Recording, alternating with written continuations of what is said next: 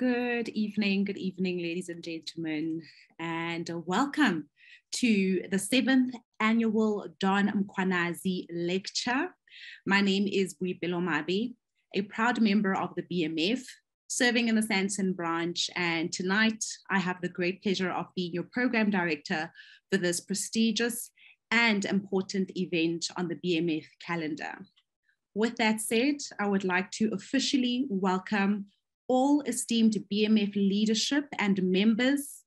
I would like to welcome the Mkhwanazi family joining us tonight, and all the guests and invitees. You are most welcome, and we hope that you will find a home in the BMF in your journey. We gathered here today really to commemorate a life so important, not only to the BMF, but to this country as a whole. And that is the life of Dr. Donald, affectionately known as Don Mkhwanazi. Now I'm going to share a little bit about this great person that we are here about today, and just to understand why it is that we are commemorating this great life and the great things that he has done for all of us to actually be sitting here and enjoying the benefits of not only this country, but this very organization being the BMF. So he led the BMF during the political transition leading to the release of political prisoners and South Africa's transition to democracy. Dr. Don Mkhwanazi is also credited for his role in the lobbying and promulgation of the Black Economic Empowerment Act, as referred to as one of the pioneers of BEE. He also led and established the BMF student chapter in 1991, and it was under his leadership that the BMF also encouraged aspiring managers to join the forum, and it was opened up not only to just managers. Without further ado, I would love to invite the BMF KZN chairperson, Ms. Farah Ali, for welcoming remarks. You may unmute. Thank you, Program Director. Good evening, everyone. My name is Farah Ali, and in my capacity as the KwaZulu-Natal Provincial Chair, on behalf of the BMF and the BMF KZN Province, I would like to extend a very warm welcome to you all on the 7th annual Don Mkhwanazi lecture. It gives me immense pleasure to acknowledge the Mkhwanazi family, our President, Andile Nomlala, keynote speaker, Professor Bonang Mohale, my fellow BMF board members, the KZN committee members, past presidents, stalwarts of the BMF, our valued BMF members, and our trusted friends of the BMF for your presence this evening.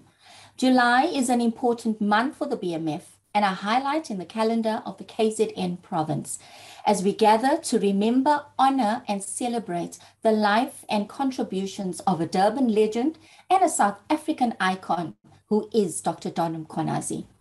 Lectures such as these allow us the time to pause, take a moment, and reflect on the impactful and significant contributions of the leaders who came before us. Confident and extremely ambitious, two defining characteristics of Dr. Mkhwanazi. His greatest ambition can be summed up in just one of his statements, quote, "The economic emancipation of my people," unquote. And he was relentless in his commitment, passion, and sacrifice in making monumental strides on his journey to achieving this. He set a very high standard for leadership, commitment, and sacrifice. Once again, I welcome you all, and I know that you are looking forward to the keynote address as much as I am. So I thank you, and I wish you a pleasant evening further. Thank you, Program Director. I'll hand over to you. Thank you so much, Farah, for that incredible welcome. I am sure everyone is feeling warm, hopefully, and ready for the great program that we have ahead of us tonight. And just moving on onto the program, I would like to welcome our BMF President, Mr. Andile Nomlala, to give us a word. Good evening, Boipelo, and thanks for having me. I must firstly apologize. I won't put up my video. I'm not home. I was here where I am at the registration for the ANC policy conference from 2 p.m. and I had thought that by now we would have been served, and unfortunately we're not. So I had to step out and come and take the lecture. I'm actually traveling with the deputy president of PMF, and she is holding the line at the moment. There's a lot of people, so I must apologize sincerely, most importantly to the Mkhwanazi family for that. And then I must greet you, Sizwe, firstly, and the rest of the family. I think Bonubabu Mafika, Mkhwanazi, and the rest of the Mkhwanazi family, and Nomamu Mkhwanazi. I must greet you, colleagues, and it's unbelievable that it's been 7 years now. It seems like it was yesterday when Babu Don departed. I still remember very well his last event at the Emperor's Palace, where he attended a PMF gathering. I must greet President Bonang Mohale. I saw President Bekisbia in the chats and in the list of people that have attended. I must greet all the stalwarts of PMF that I haven't noticed, especially the KZN stalwarts.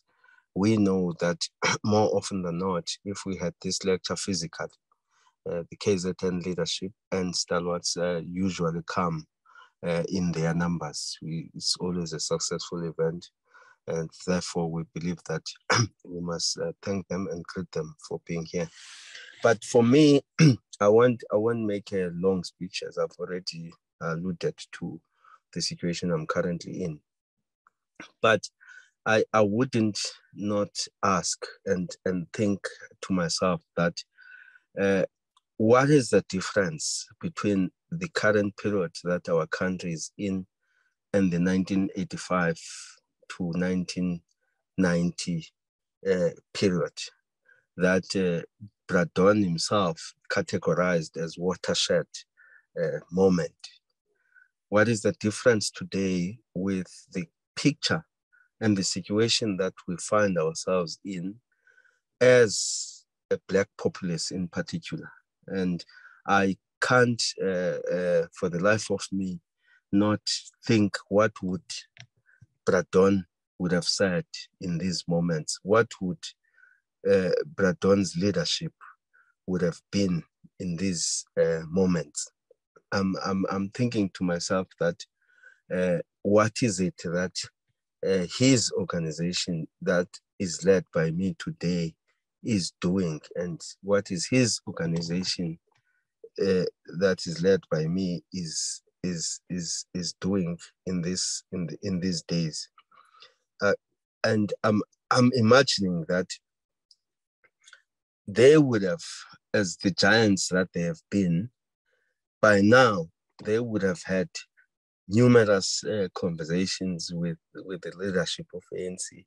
They would have numerous documents that would have been flooding the public and giving perspective of what the country should be. And it's unfortunate that, to be quite honest, as we speak, and the BMF does echo its voices on many of these things, but it looks like, unfortunately, we are now talking to stones, and we're talking to people that are not prepared to be persuaded on any of their positions. I can't imagine for the life of me that in our days today, South Africa as a government of the people, by the people, as it's supposed to be, can't provide any of the most important basic needs of human beings. We can't provide education to our people. We can't provide health to our people. We can't provide security to our people. And most importantly, we can't provide energy to our people. Soon, in fact, in most places already, we can't provide basic necessities such as water and sanitation.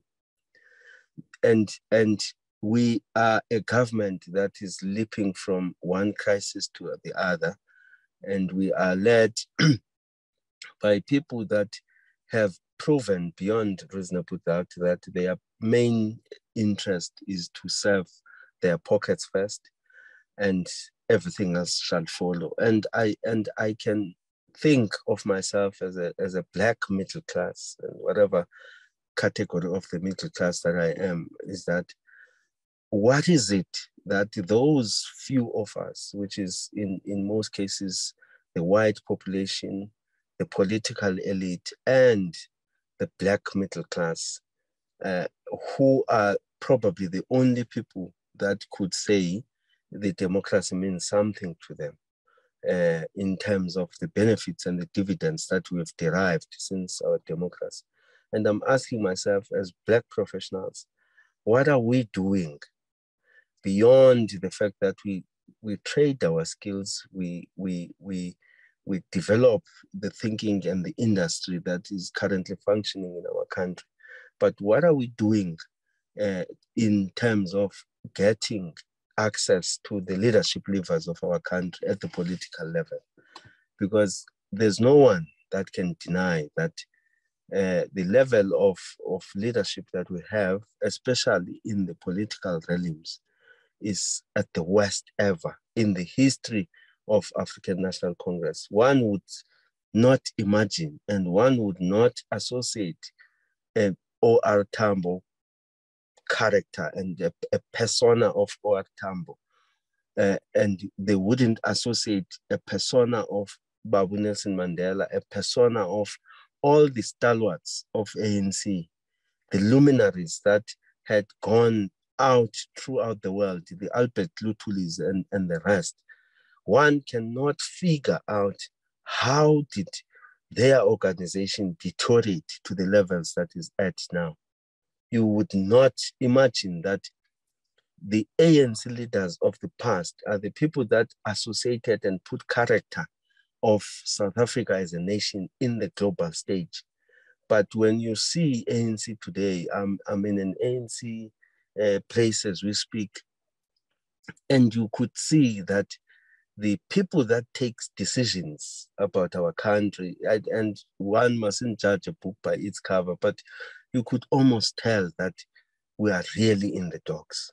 One cannot imagine how the ANC of our liberators and the ANC of government today has turned out to be what it is. But can we afford, as the citizenry of South Africa, can we afford to continue languishing in the situation that we're in and shifting blame to only the leadership at the political level? I know that the responsibility is much heavier on them because they're managing the country.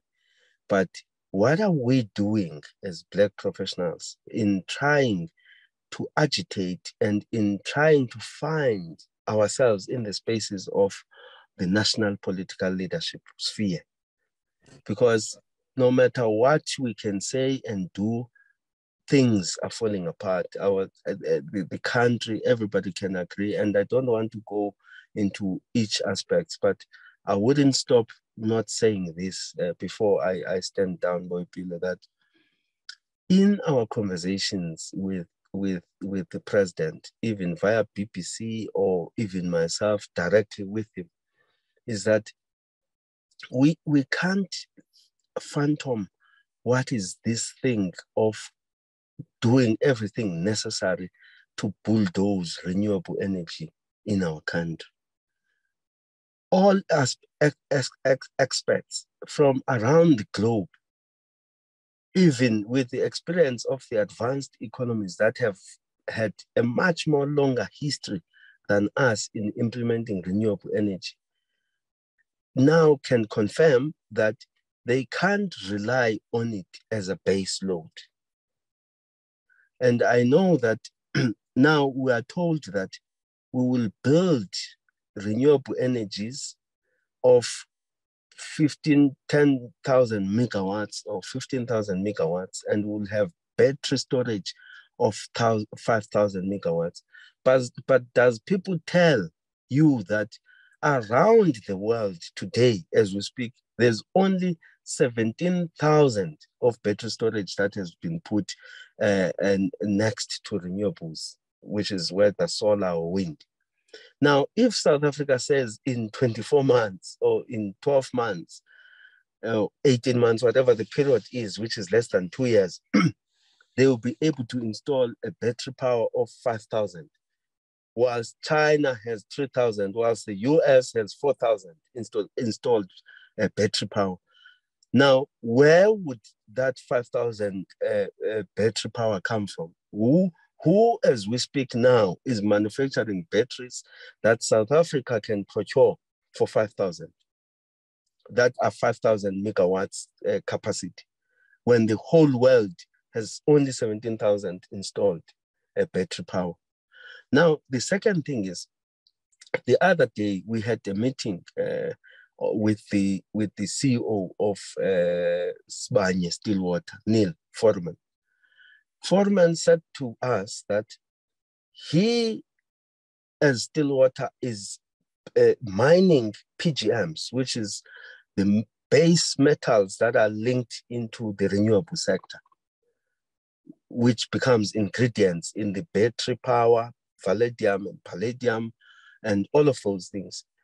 Now we hear pronouncements being made that we mustn't focus on localization. And yet, as a country, we had abandoned already. At some point, there was a huge talk around beneficiating our minerals and processing them for a little bit longer, just to create jobs, build the economy. But today we have the most needed minerals in the renewable energy sector. And we are arguing amongst ourselves that the desperate situation that we're in warrants us to take our minerals, export them as raw as they are to China and wherever else in Europe, and then we allow them, whilst we don't have jobs here, in their factories to build and create these batteries and sell them to us as 3 and 4 times the price that it would have costed us to build them in South Africa. For the life of me, I can't understand where and when are we going to be able to create these jobs when even at the critical level and people are using agency. How long would it take? There's a company, Metia, here in South Africa that produces batteries for Telsa. Why wouldn't they be given and the procurement and be given clear guidelines of the empowerment? The other thing is that the whole renewable energy sector is new. But government also seems to now want to abandon the empowerment requirements of that sector. We are building a new industry, and one in 2050 would be putting all sorts of manner of regulations to try and bring empowerment in that industry. And yet we were here when it was built. We were here when it was growing. We were here when it was created, but no one cares to say Black people must be at the center of the renewable. And I would say this, family and everybody has seen the statement of BMF. We are very clear that we welcome renewable energy as part of our energy mix, right? But we can't rely, even if you install 100,000 megawatts of renewable, when the sun is not shining, there won't be electricity. And it's a lie that you would wake up tomorrow and having 5,000. South Africa can't install 5,000 batteries in a space of 24 months. It's not possible. It's not possible from the point of manufacturing it and from the point of them being cost effective to our country. The battery technology is still very expensive at the moment. Now, all of these things, we are here. Our eyes are wide open. Our cousins, our sisters are eating grass. And all of us, I was so shocked, and I realized how far removed, even myself as a person, to the realities of our country. I go home to my mother's house and there was no water and there was no electricity for the whole weekend. And guess what? I then decide, you know what? I'm going to install solar and battery, and I'm going to install the tanks and the pump. But the reality is that then it becomes her and who.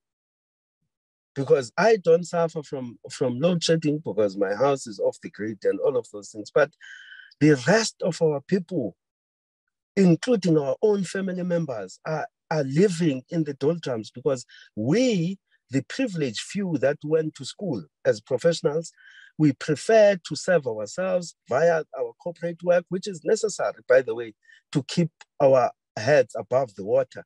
But what do we do to challenge and take over the political power?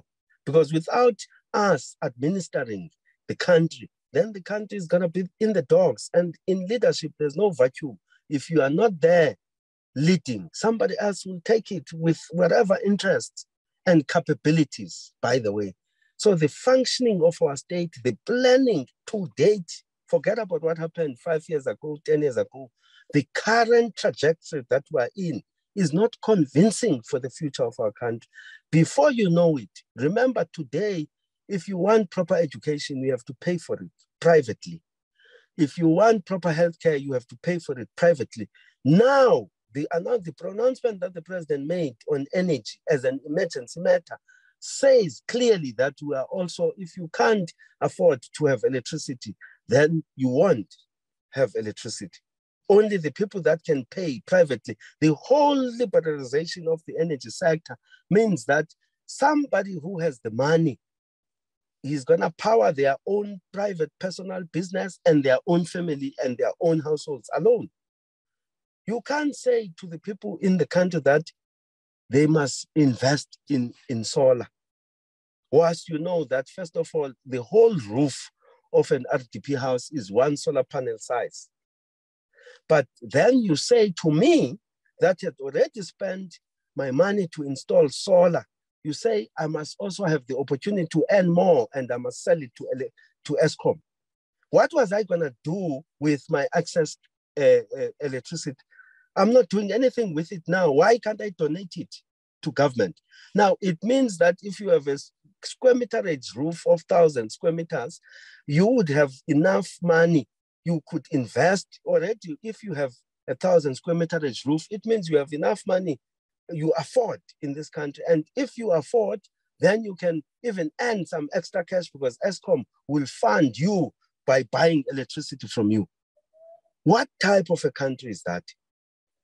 Where are we going? And we are all here as professionals, and we can't shift the blame to the comrades. ANC, I said it many years ago on TV that it's in the dogs, because I walked into Lutuli House and I had a meeting with Umamu JC, and she candidly and kindly and nicely explained the situation, how bad our leadership is.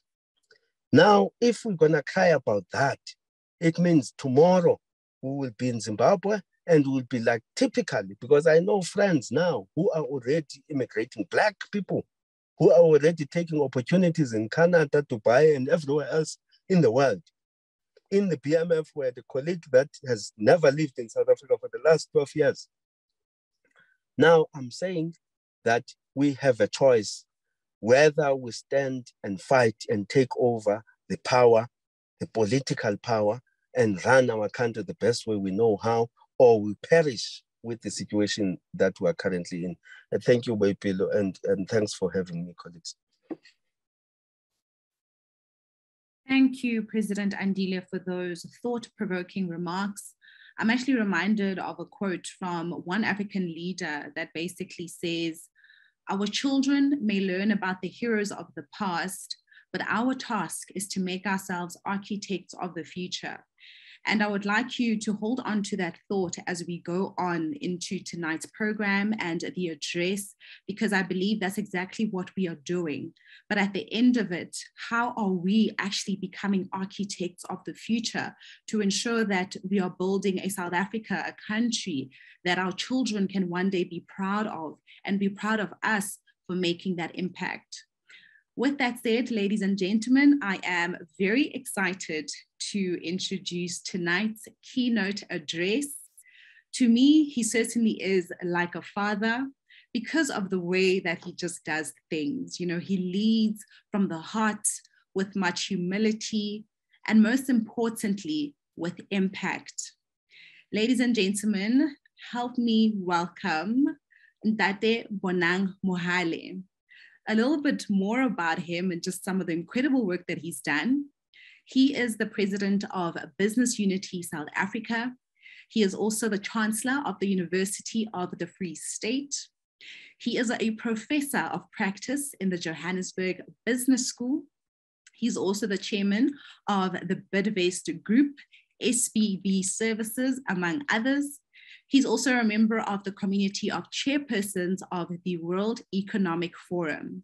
And last and certainly not least, he is an author of best-selling and one of my favorite books, Lift as You Rise and Behold the Turtle. With that, I would like to welcome our keynote address for tonight, Professor Bonang Mohale. Wow, with an introduction like that, I feel like taking a vow.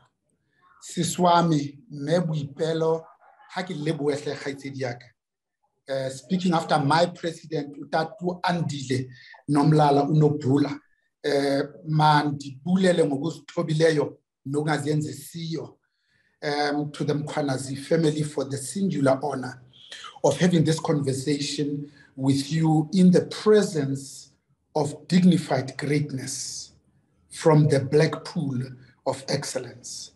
The rest of my BMF family, thank you so much for choosing to be here this evening at this time in this country, when so many of us dare to hope that joy and peace will prevail. You see, Ubradon Mkhwanazi, Undonga, has taught us many things. Today, I just want to focus on the humanity he taught us, how he made us to be truly human. And I will choose my words carefully from the centerpiece of the bottom of my heart. Undonga, through his tireless efforts and struggle to transform this country and make it broadly reflective of its demographics, taught us that power reveals character,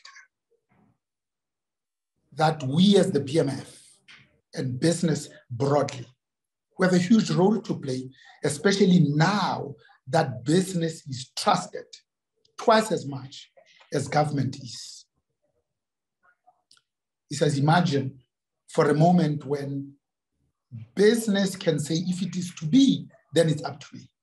Because after listening to my president, Utatu Andile Nomlala, that we are in a spot of bother. It is very clear that this ANC-led government is incapable of self-correction. Therefore, if we are going to make South Africa work, business will make South Africa work, because you and I have decided that we are going to make South Africa work. We are not South Africa's second chance. We are South Africa's last chance, because if we mess it up this time, we will also be another failed African country. Undonga says, imagine when we can use the power, the force, the impetus of business to represent those without a voice, releasing better humans, deepening profound understanding. When we help the 60.1 million South Africans to graduate from being humankind to kind humans, where business is seen not only as taking, but regularly giving, where we can demonstrate beyond any shadow of doubt a deeply caring for each other and one another and meaningfully connected especially as Black people, because the 370 years of colonialism, 98 years of separate development, 48 years of apartheid, institutionalized apartheid, has wreaked havoc with our minds. Today, foreign converses pour from our lips, borrowed robes hang from our necks. Imagine if we could unleash the uniting bond of peace, because there is no peace amongst Black people. There is no peace among senior Black executives. To land at a place where we can say we are incredibly constructive citizens, that we ourselves are catalysts of change, that we need to be more mindful of the outsized and oversized impact that we each have in our respective roles as leaders. If we open up space for learning, I'm talking about listening and learning, especially for the poor to participate in the economy, because we're beginning to hold the world records for all the wrong reasons. Whilst we are leaders, imagine if we can say we are accessible and friendly, rather than aloof and arrogant, where we don't miss the moment. 28 years into democracy, to say we are still challenged, we still have a lot of work to do.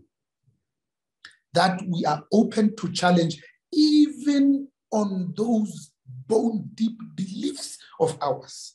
Because leadership is about exactly that. To say everything that I've believed in for all my life, I'm going to put it out in the open so that it is adequately challenged by younger, cleverer, more educated, and much more hardworking leaders of today, not of tomorrow. Helping as business to solve some of the intractable challenges of the country and the most vulnerable to fulfill their basic needs, not even to reach their fullest potential. Just to have water, a stable, reliable, and predictable energy supply, because energy is the fourth means of production when land is the primary means of production. Where we can say as business that it is possible to have speed and governance and accountability concurrently, simultaneously, and in parallel. Because our leaders have demonstrated that when we're in a hurry to procure, that's when they eat, that's when they steal, that's when they open themselves up to bribery, stealing, and cheating. That's how state capture took root. Our job, yours and mine, is to make sure that we root out and defeat the state capture. Where as Black people, we can say we have unity in purpose, not just to bring about nation building and social cohesion, but because we are our sisters' keepers. Where we complement and augment rather than ourselves being center of attention. Where fidelity to the law is sacrosanct. Where we help to preserve ancient wisdom and natural curiosity. Imagine what that world that was reimagined, repurposed by Ndonga. That leadership is a privilege to better the lives of others, not an opportunity to enrich itself. That we as members of the BMF must continue to be bastions of leadership, of governance and consistency. That we need to bring about a new culture of leadership by creating holding spaces where you feel safe in my presence because you know I've got your back. That there is no prosperity for any of us if none of us are also okay. That there is no prosperity for all of us if we are only concerned about me, myself, I. In exactly the same way that ego is the enemy of leadership, the same way that panic is the enemy of progress. How do we discern as Black people that even those that are around us but are not with us feel needed and wanted and feel free to speak their mind? Because you see, the pandemic has taught us many things. And one of the things we need to really learn is to how to become truly human in this that we have learned.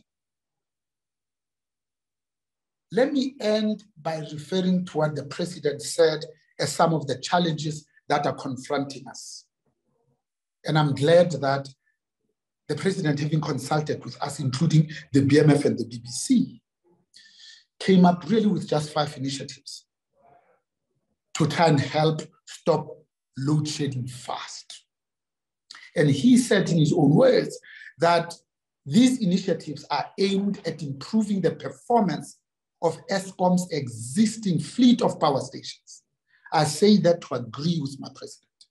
Secondly, that these are meant to accelerate the procurement of new generation capacity.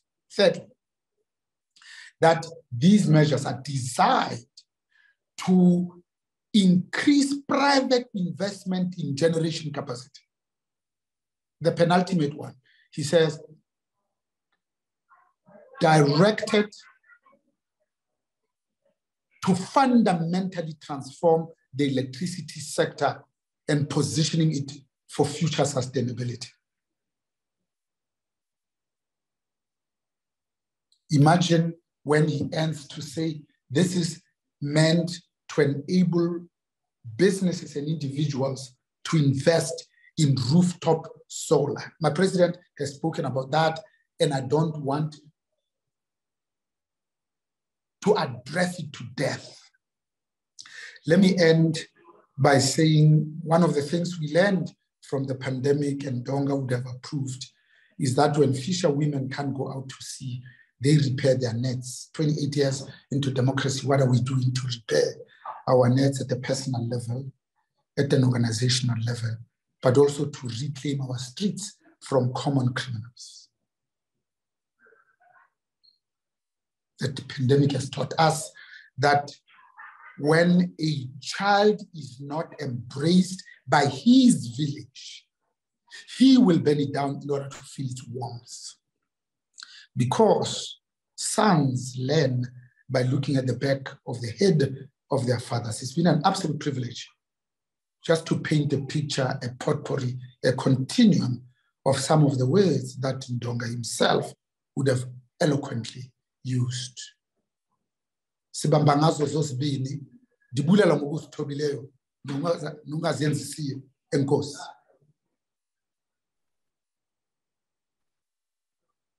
Wow. Thank you so much, Ntate Bonang. You know, with those words, you are invoking so much thought, so much appreciation, and most importantly, challenging us tonight to think about the role that we are playing within our spaces as individuals, and most importantly, together. What is it that we are doing to look out for our brother, for our sister next to us as we go forth and achieve and accomplish the things that we want to accomplish in this time, in this age? Because I think with all the issues and the challenges we are facing today, that is just a true indication that alone we can't go far, but together we can go so much further. I really appreciate you tonight and appreciate the words that you have shared, as I believe our guests tonight do. And with that, I would like to read one of the quotes that came out from the reflections from your book. And, you know, you talk about leadership and you say that a leader does not set out to be a leader, but becomes one by the quality of his or her actions and the integrity of her or his intent. And I think for me, this sums up very nicely exactly what it is we need to do as leaders and how we need to consider our work, our impact, and how we carry ourselves, the decisions we make in our day-to-day, in thinking about how we are contributing to making this country one that we will be proud of, and secondly, that our future generations will be proud to call home.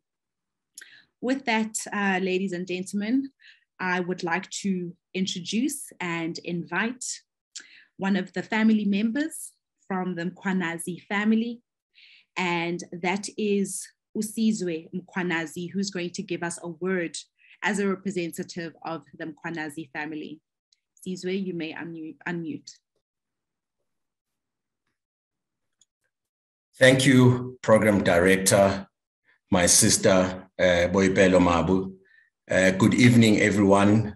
Special greeting to Professor Bonang Mohale.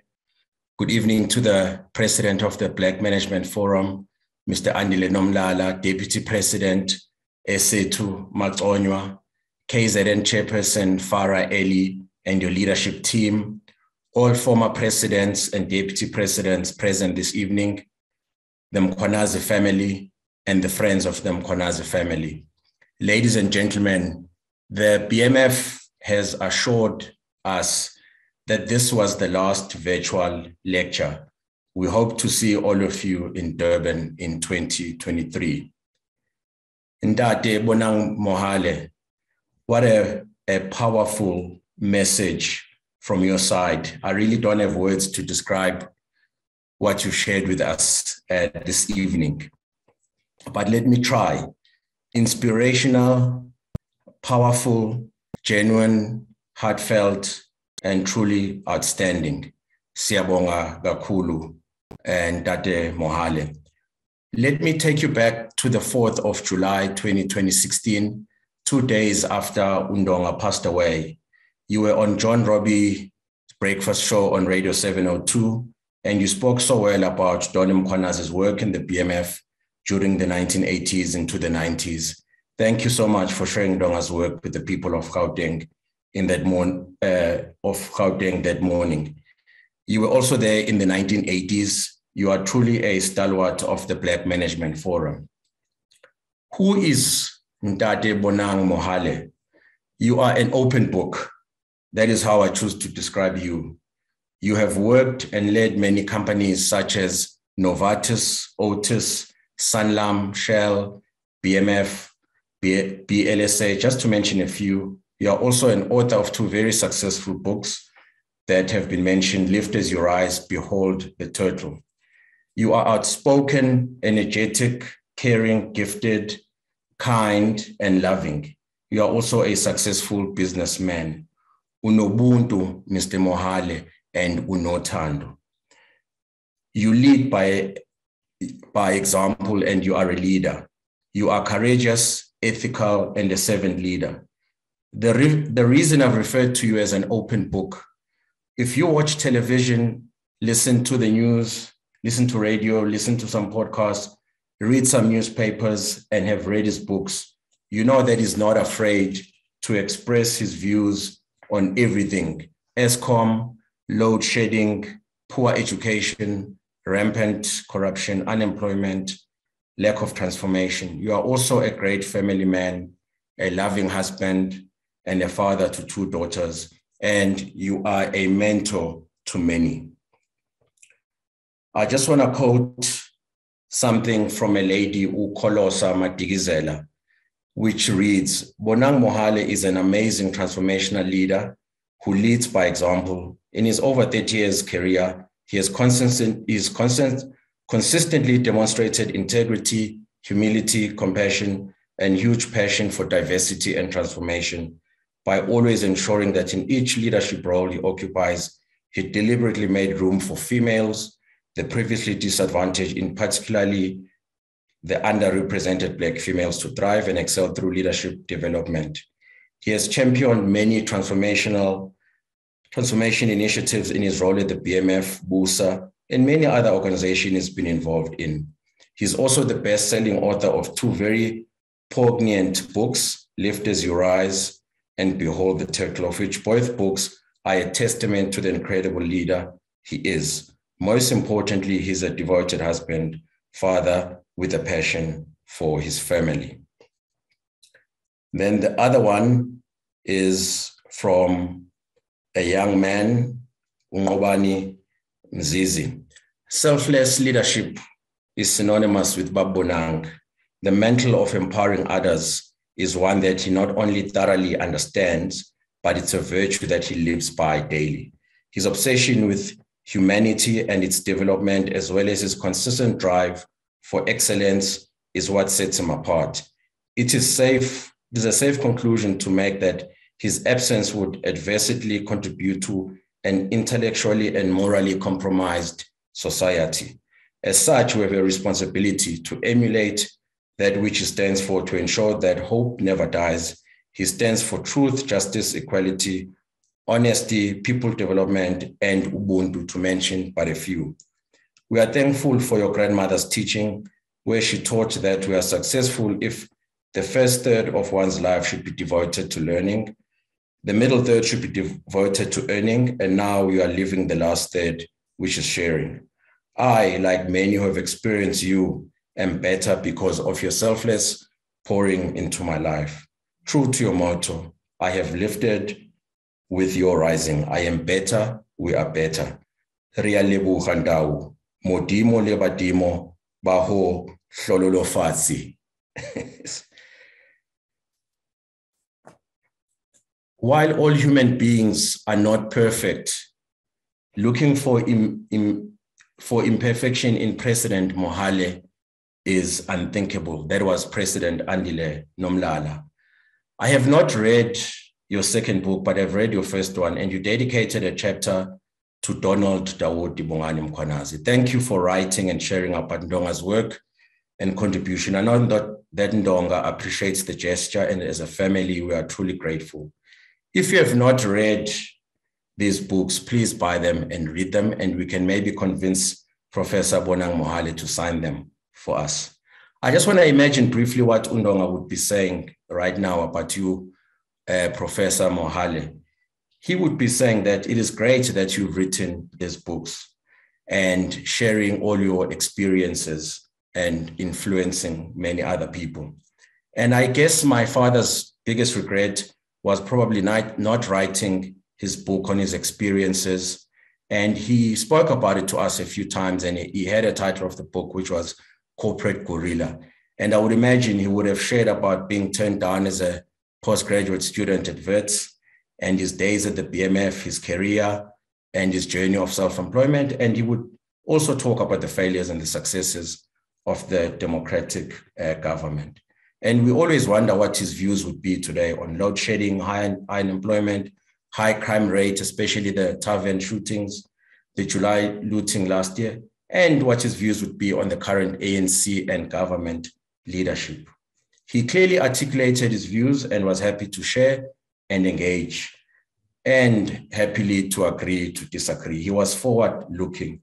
He believed strongly in education and entrepreneurship.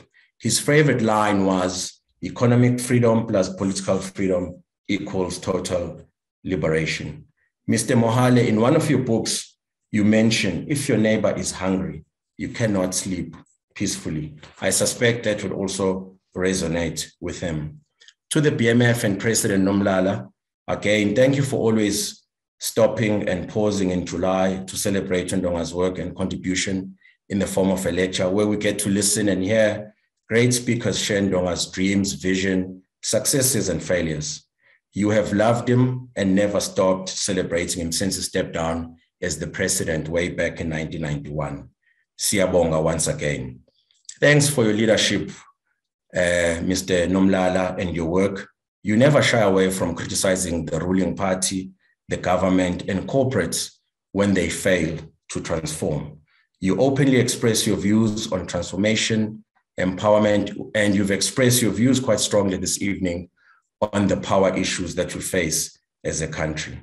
Keep on fighting. One day is one day. Without the BMF and your vision, I wonder where we would be. Keep on fighting for total liberation and holding the political leaders accountable. Not an easy job, but keep on speaking truth to power.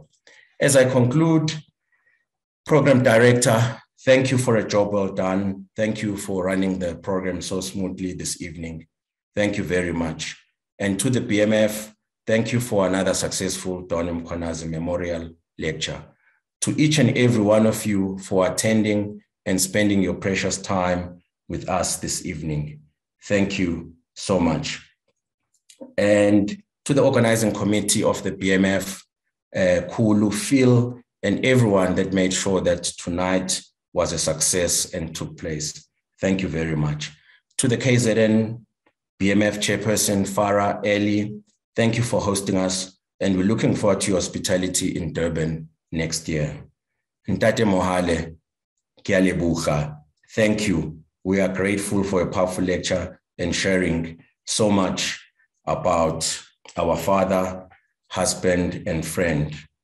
From your second book on the very last page, we know that you got married at a young age of 17, and you say the following in your book: if I had to live it all over again, I think the only major change I would make, I would marry Susan even earlier.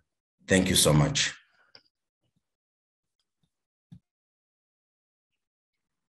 Thank you so much, Sizwe. A big virtual round of applause. That was beautiful. That was so inspiring, and yeah, absolutely moving. Thank you for those words, and thank you for those really powerful reminders for us tonight. Ladies and gentlemen, as we come to the end of the 7th annual Don Mkhwanazi lecture, I would like to leave you with this powerful quote from Ntate Don himself. And it says, "We are Black first before we are managers." And reading this, to me, it means who we are matters, our history, our experiences, and everything that we go through, everything that we experience and think about, because that's exactly what we bring when we show up in all these various spaces as leaders, as managers. So let us never forget that, and forget our history, and forget who we are. And that's something like tonight actually gives us that opportunity to tap into that and to remind ourselves exactly of who we are, the power that we have as a people, the influence, the impact that we can continue to have even on future generations and in building this country. With that said, I would like to thank you for joining us tonight. Thank you to all our speakers. Thank you so much for being here.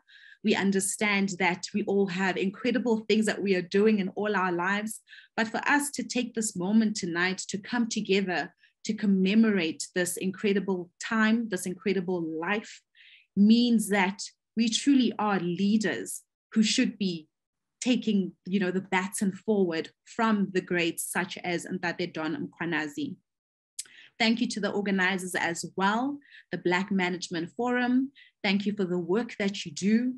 We are here today standing in these, opportunities, standing in this time as beneficiaries of the great work that is happening in this place and furthermore in this country. With that, ladies and gentlemen, thank you so much for joining us tonight. And I sure hope that you will have a great and safe night. Thank you.